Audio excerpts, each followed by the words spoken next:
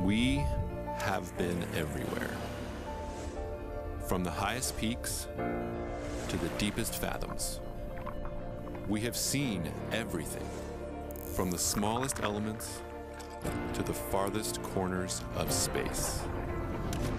We have built empires, defied gravity, conquered the elements.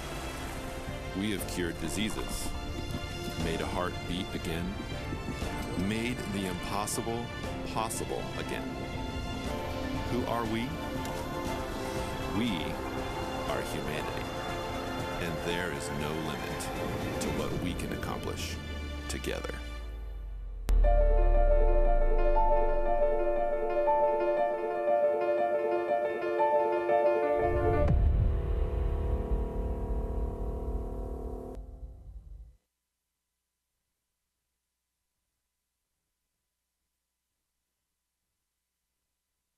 Okay, there we go. Hey, good morning. I want to say hello to everybody that's watching us live on YouTube. Those of you that are watching the Ravens game instead of sitting in church, go Jaguars? No, not really. Just kidding. Just kidding. Go Broncos, if we're going to be honest. And they whooped on the Cowboys. Y'all know who you are. Mac, I'm talking to you, bro. Hey, I am excited that I'm here this morning. I'm excited to be bringing this morning's message. My name is Zach Gibson. I'm the pastor of community here at Arundel Christian Church, and we're excited that you're here with us. We're in the middle of a series called Who Needs God? And I don't know about you, but I've really enjoyed this message, this series of messages. And I'm not just saying that because Matt is my boss, and I'm supposed to enjoy the messages that he preaches. But seriously, though, this has been a fantastic message. And if there's ever been a series here at Arundel Christian Church that you ought to catch up on, this is it. Because we're looking at who needs God. And if you've been here for the last couple of weeks, I think we've established that that's all of us, right? Is we all need God. And so 2 weeks ago, we talked about those gods, the nun gods. You know, the gods that consistently, time and time again, let us down. You know, the bodyguard God that lets things happen in our lives and we don't understand what God is truly doing, or those different gods, those pedestal gods. In fact, this series is a series that was written by a pastor named Andy Stanley. He preaches at a church called North Point Church outside of Atlanta. And he caught a lot of flack for last week's message, that message about the Jesus of the Bible. And people thought, and they took pieces of his message and basically thought that Andy didn't believe in the Bible anymore, which is crazy. Because if you listen to last week's message, if you listen to what Matt preached about last week, if you listen to what Andy had preached when he preached that message as well, it's in fact the opposite, right? Is we believe that the Bible is true because we believe that Jesus is who he says he is. You know, Jesus made claims in Scripture that he was the one that the Jews were looking for. Let me give you a little homework this week. Read Isaiah chapter 53. So if you have your notes, go ahead and take those out. Take out your bulletin. Write down Isaiah 53. And let me challenge you to read Isaiah 53 this week. Because if you read it, you're going to see that it's talking about somebody that seems pretty stinking familiar. And that's what Jesus did. Jesus said that he was the one that the Jews were looking for. See, here's what happened. Is last week's message. If you listen to it out of context, you would have thought that Matt didn't believe that the Bible was true. You would have thought that maybe that Matt didn't believe that Jesus was who he says he was. Okay, but if you look at that message, if you listen to it, and you take good notes, you'll see that we believe that the Bible is true. Okay, we strive to preach messages that are relevant to all people, but this series in particular, this series is for those of you that are questioning your faith, that you may have grown up in church, you may have gone to church for your whole life, but you've been let down by those nun gods that we talked about 2 weeks ago. This series is for people that can't reconcile what they've learned about God with what they learned in science or what they've been let down by in their life experiences. You see, unfortunately, some people's life experiences are incompatible with the view of God that a lot of churches preach. The injustice, the suffering that we see in our world does not track with the God of love that we see in Scripture. See, the problem is that those little g gods that we create, they're never compatible with the living God of the universe. Now, some of you may or may not know this about me, but when I was in seminary, I worked at a really high-class establishment. I waited tables, and I was a bartender at Applebee's. Okay, I worked there for over 2 years, and it was a job that got me through seminary, and I got to be honest, most nights I hated going to work because I had a degree in biblical studies, and yet I was going to wait tables and to clean up after people, because let's be honest, people are disgusting, and they make huge messes, and they get food everywhere, and it's crazy. But I wish I had had the sort of foresight that I have now. You know, they say hindsight is 20/20, and I look back on the conversations that I was able to have with people, and it was in East Tennessee. And if you know anything about East Tennessee, going to church is still the norm.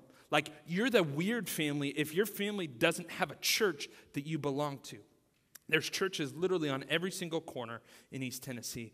And so for a lot of the people that I worked with, they'd been kicked out of church. They'd been burned by church. And so there was a lot of conversations I had with people that were hurt because of the faith of their childhood had let them down.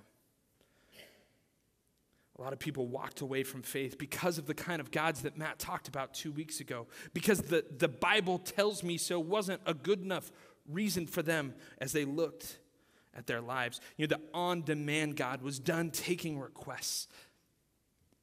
See, if you find the nun gods to be irreconcilable, good. We do too. See, the point of this series is very simple. Who needs God? We all do.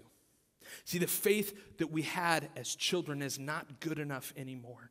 The faith that we may have gotten from our parents, the faith that we may have learned in Sunday school 1 trillion years ago is not good enough anymore. Let's think about it. As an adult, what are some of those things that you would be ridiculous if you still did as an adult that you did as a child? I brought some pictures. The first of which is you can't just sleep wherever you want as an adult. Now, this first picture really reminds me of me and Zach, is sleeping wherever we want. I'm going to go home this afternoon, and I guarantee you when I'm watching football, I'm going to be out on the couch. Okay, here's another one. You can't cruise around completely naked anymore as an adult. Like, that's frowned upon. And some of you are thinking about it, don't do it. It's a bad idea. Here's another one that's coming up. You can't go trick-or-treating as an adult. You should probably take your children trick-or-treating, but as an adult, you shouldn't do it. It's frowned upon. Okay, now a few years ago, we had a lady ring our doorbell, and she was the only trick-or-treater that we got. And she was older than us. And I was so taken aback. I put candy in her bucket, and then I told Chrissy, I'm like, we just had a lady in her 40s that just trick-or-treated. And she's like, did you give her candy? And I was like, I didn't know what to do, so I gave her candy. You know, that's what you do. Here's another one. Imagine if you're out to lunch with people that you work with. You can't just spit out something you don't like. Like, that's a bad idea. Now, there are adults that do that. Like, and sometimes if you eat something that's too hot, sometimes you have to so you don't burn your tongue. But seriously, you can't just let it come out, right? Here's the last one. You shouldn't laugh at people's bodily functions. When somebody cuts one, when somebody burps, you shouldn't laugh at those things. Like, it's not okay. Although sometimes I still do. It's okay. In fact, a couple weeks ago, I may have given Mackenzie a high five. Full disclosure here, people. You know, how about the things that we were afraid of as kids that are sometimes irrational as adults? Spiders. Okay, now that one's still completely legitimate, okay? Spiders are ridiculous. Here's one that's come up a little bit recently. Clowns. Still completely legitimate. Those guys are shady, right? You know, for me, it was the fear of the dark when I was a kid. I'm not afraid of the dark anymore. In fact, like, I want my room as dark as possible, right? You know, but my parents would watch Unsolved Mysteries, and I was always afraid that somebody that was in one of those Unsolved Mysteries was going to come and murder me in my sleep. Like, I didn't sleep for all of third grade. Okay, I remember being a zombie in third grade because of Unsolved Mysteries. You know, but, you know, storms. Height, you know, fear of heights. Okay, there's still a lot of people that are afraid of those things. But if we look at our lives, okay, if we look at the way that we acted as children, okay, it would be ridiculous for us to continue doing those things. But for a lot of us, we hold on to that faith of our childhood, one that was shaped by simple stories, okay, one that was shaped by a simple understanding of a complex God. See, as we grow up, we need to grow up in our faith as well. We can't follow that Bible tells me so God because Christianity doesn't exist because of the Bible. If you were here last week, man, that was so powerful. As we look at the story of Christianity, an illegal religion, became the state religion of Rome before the Bible was ever canonized. The Bible was canonized in the middle of the 4th century, but by 312, Christianity had become the religion of the most powerful empire on earth. And it wasn't because of the Bible. It was because of an event. It was because Jesus was who he said he was, and he said he was going to raise from the dead. He was going to rise from the dead on the 3rd day, and he did it. And so Christianity became the state religion of this most powerful empire, not because of the Bible. So before the Bible ever existed, the story of a simple Jewish carpenter from a nothing town in Palestine changed the course of the entire world. He replaced the pantheon of the Roman gods. Christianity became what it was because people saw a risen Jesus. They saw him die on a Friday, and on Sunday, they saw him alive again. And it changed the course of history. So let's update that song. Jesus loves me, this I know. Because people like John watched Jesus die and then had breakfast with him a few days later on a beach. Because people like Luke interviewed eyewitnesses, and they were found to be believable. If you don't believe me, read Luke chapter 1 and Acts chapter 1. Because a Pharisee named Saul encountered the living Jesus on the road to Damascus, and his life was never the same. Christianity didn't interrupt an empire because of a book. No, we have that book because Christianity interrupted an empire. You see, people followed Jesus after the resurrection because of the resurrection. Now, if you're here this morning reconsidering God, then let's start with Jesus. So if Jesus is trustworthy, if Jesus is who he said he is, okay, if he is who he said he was in the New Testament, then what he says about God is also therefore trustworthy. So we can believe what Jesus said about God because Jesus was who he said he was, and he did what he said he was going to do. So we're going to look at the New Testament and see what Jesus said about God. Specifically, we're going to look at the book of John. So if you've got your Bibles, go ahead and open up to John chapter 14. Okay, John chapter 14. We're going to spend quite a bit of time in the book of John this morning. See, John was the disciple that Jesus loved. Now, that's the way he described himself. He was speaking about himself in the third person, which is a completely different topic for another time. We're just going to go with it. Okay, so John was with Jesus until the end. John watched Jesus die. And you know what? John lost his faith for 3 days. But John knew that Jesus was who he said he was when he saw him alive again on Sunday.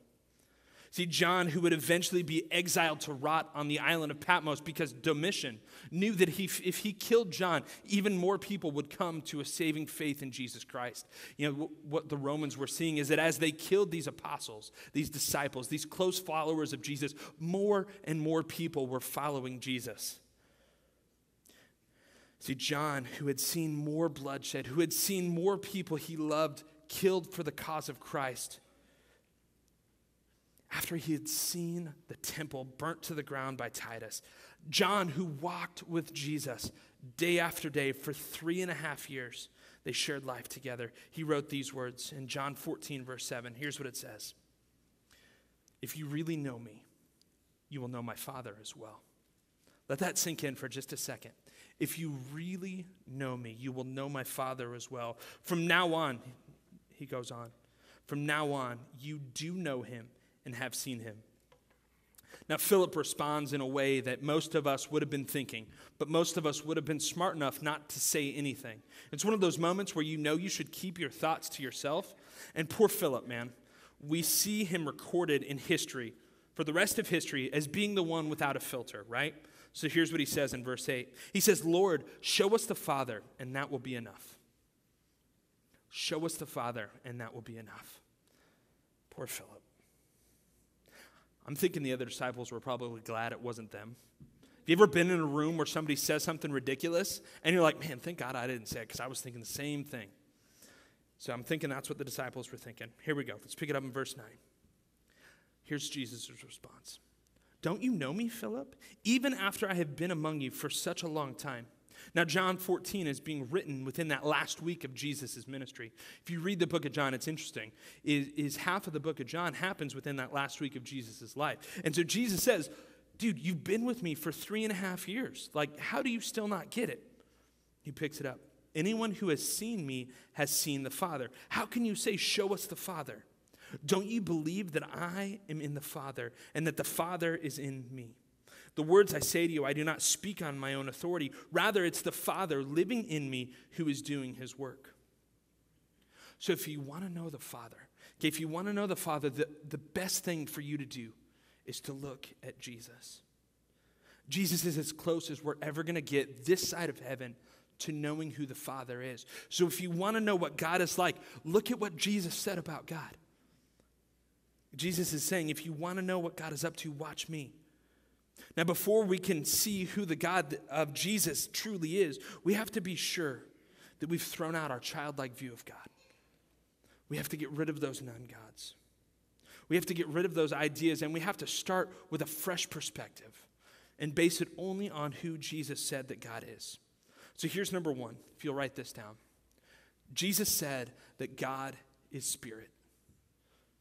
Jesus said that God is spirit.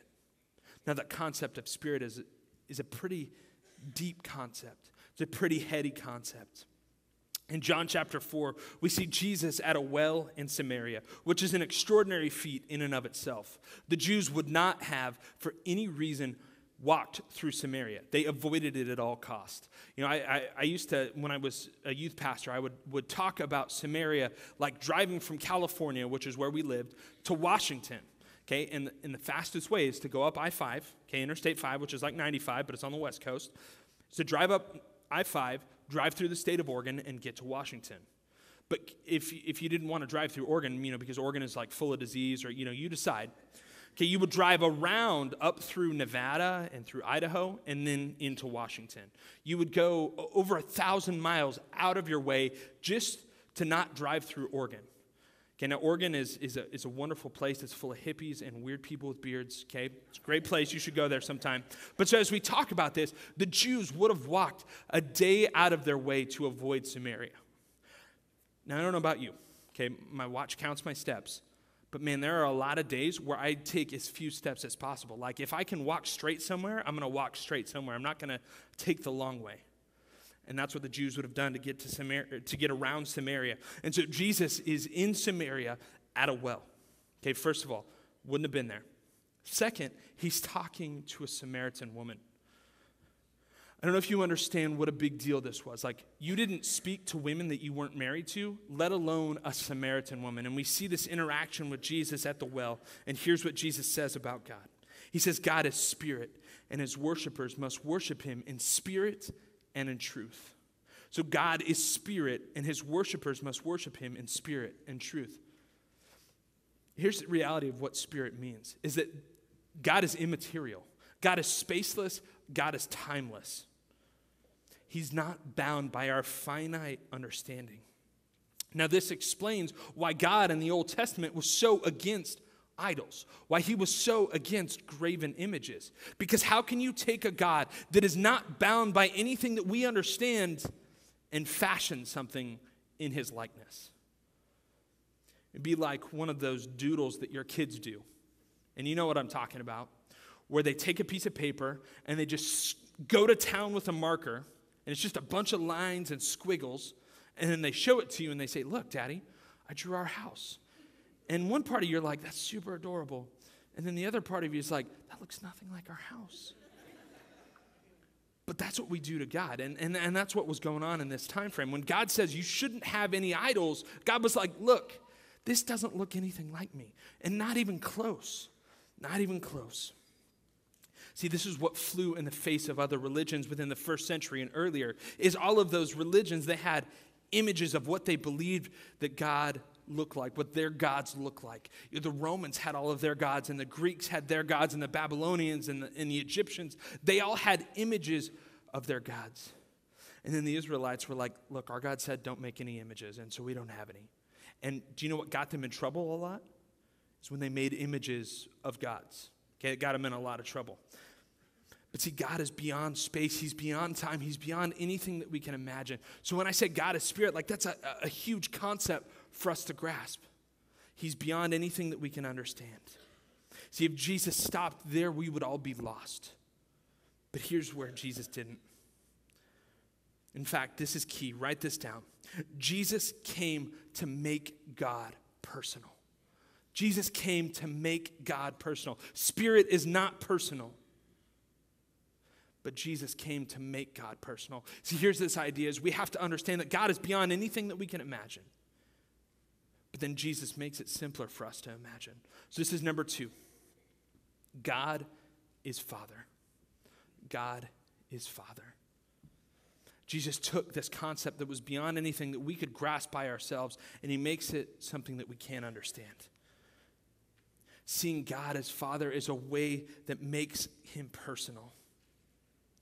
But there's a flaw in it for a lot of us. For a lot of you guys sitting in this room, if you think of Father, you think of your father. And for a lot of you, your father is not somebody that you want to think about as being God. Maybe your dad was absent. Maybe your dad never expressed his love for you. Maybe your dad was there, but he was distant. Louis Giglio put it this way. When we talk about God as Father, the best way to look at him is as this. Not the reflection of our earthly father, the perfection of Father. So not what we think of when we think of Father. And we can look in society and see lots of men that are terrible fathers. The picture of God as Father is as a perfect Father. So it's a concept that we can grasp because we understand fathers. In Luke chapter 11, Jesus is praying and his disciples, they understand that they're struggling with their own prayer lives. And they come to Jesus and they say, Jesus, teach us how to pray. This is what Jesus says in Luke 11, verse 2. He said to them, when you pray, say Father. And I think we all know the rest of that where it goes. It's the Lord's Prayer. It's recorded in Luke 11. It's also recorded in Matthew. Our Father who art in heaven, hallowed be your name. But it's that idea of starting with a picture of Father. By saying that God is Father, he's implying that the God of the universe, the God who created everything, is personal. God is near. He's not some distant deity that we need to appease so he doesn't smite us. He's Father, which is a concept that we can understand. You know, there are people in this world whose brains are far beyond anything that I could imagine. People who create these unbelievable things. But the concept of an eternal and timeless God, an all-powerful, unmoved mover, is beyond their comprehension. So Jesus breaks it down and puts God in a way that we can understand. Father is something that's tangible. It's a known quantity. See, God is spirit. He's beyond our comprehension, but he's also personal. He's Father. See, decades after Jesus had ascended into heaven, John wrote these words in 1 John chapter 4. God is love. Whoever lives in love lives in God and God in them. God is love. So this is number 3 in your notes. God is love. So God is spirit, God is Father, and God is love.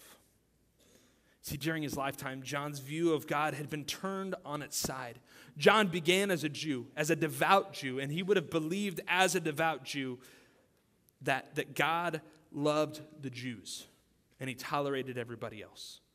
If you look at the Jewish scripture, at the Old Testament, we see that the Jews were God's people, and that everybody else was kind of incidental. See, first century Jews believed so much that God only tolerated other people that they wouldn't darken the door of the house of a Gentile, let alone invite them into their house. They would be ceremonially unclean for a long time if they did that. And so John began this life as a Jew. He began his life with that Jewish picture of who God is. He's also the same John that we've spent a lot of time talking about the fact that his encounter with Jesus, his 3.5 years with Jesus, the time he spent with Jesus, turned his life upside down. John witnessed unbelievable miracles. He was there for the crucifixion. He saw the resurrected Jesus. He witnessed the ascension of Jesus into heaven. He was there on the day of Pentecost where God poured out his Holy Spirit on the people and they spoke in tongues. He saw miracles. He saw miraculous things.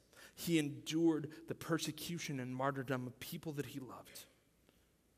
And he writes these simple words, that God is love. Love encapsulates God's interaction with humanity from the very beginning. The entirety of the story of God is a story where God is pursuing humanity. You know, there's a verse that most of us know by heart, and John wrote it. It's John 3:16. For God so loved the world that he gave his one and only Son, that whoever believes in him should not perish, but have eternal life. There's some words in there that I've talked about before, but I want you to understand is John wrote these words after God had turned his view of humanity on its side. Is that God is love. And he doesn't just love the Jews. He doesn't just love a single people group, but he loves every single person in the world. So much so that he laid his life down for us. See, the last part of what John says in 1 John 4:16, whoever lives in love lives in God, and God in them. See, that love is what Jesus said would set his disciples apart. We see as Jesus gathers his disciples together and he gives them his last instructions in John. He tells them, look, this is what you're going to do. This is how you're going to do it. It's not about how much money you give. It's not about how many times in a row you're at church. It's not about how many Bible verses you know. Okay? This is how you'll know. John 13:35. By this, everyone will know that you are my disciples, if you love one another. So if God is love, then we reflect that love by the way that we treat other people, by the way that we interact with other people. Let's talk about it in terms that I hope you all understand. Shade. Let's talk about shade for a second. Shade requires something very important. Sunlight. You can't have shade without sunlight. You can have sunlight without shade, but you can't have shade without sunlight. See, just as shade requires sunlight, evil requires good. Goodness has to pre-exist evil. Now, this is so important because God is pre-existent. He cannot be evil because goodness pre-exists evil. This is how we know that other gods are not real. Okay, these gods that were petty, these little g gods that were tormenting humanity couldn't be God because the essence of God is love. You see, we recognize injustice and evil in this world because good pre-exists it. Because we know what good is, we know what evil is. So when we appeal to justice, to love, we're declaring the existence of God. We just may not even realize it. See, God's moral law is written on our hearts. It's written on our hearts so that we know what's right and what's wrong. When we seek shade, we declare the existence and the power of the sun. When we seek what's right, whether we realize it or not, we declare the existence of God. So this all begs a question. If God is love, then why is there evil in this world? I'm going to let Matt tackle that next week. I'm going to pass the buck. But it also raises another question. How do you know that there's evil in this world? How do you know what's right and what's wrong? How do you know what you ought to do? Where does that innate sense come from? It's because goodness is pre-existent. Perfect love casts out fear. So let's keep this in mind. Let's keep the God of Jesus in mind. God is spirit, and he's closer than any of us could ever imagine. God is personal. He's Father. And he shows us that by being love. Love is the essence of who God is. He's not just any father, he's the perfect Father. When it comes to God, Jesus is our best and most reliable source. And what Jesus said about God can be trusted. Let's pray. Father God, we are grateful for the picture of you that we see from Jesus. God, we believe this morning that his words can be trusted. Lord, as we leave this place, God, we pray that you would be in our conversations. God, that you would help us to show the people that we interact with this week that you are real. God, that you are close. and that you love all of humanity. God, we're grateful for all that you do for us. Lord, we pray these things in Jesus' precious name. Amen. Amen. Thanks a lot, guys. You guys have a great week.